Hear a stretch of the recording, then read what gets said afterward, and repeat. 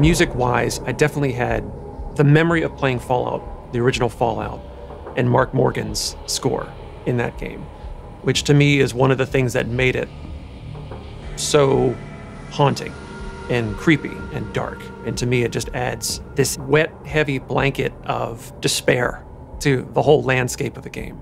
So I at least had that in the back of my mind before we started any scoring work with Inon Zur on Fallout 3.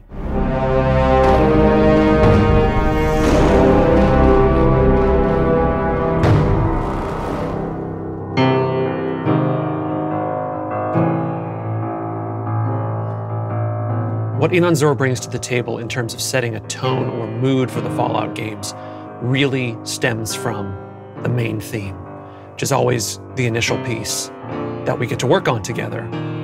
The melody and the chord changes within that main theme end up echoed throughout the whole game. It's kind of like a color palette. That's how I always think of it. He is establishing sort of the key art or reference color palette for much of the game. And then we're threading that throughout as much as possible to sort of bring that flavor to other parts of the game, to hint back at the main theme.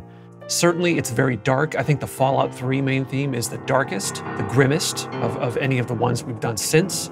But you notice the change, I think, especially with Fallout 4, it has a much warmer kind of core to it. Warmer use of chords. It's got much more of like a hopeful heart.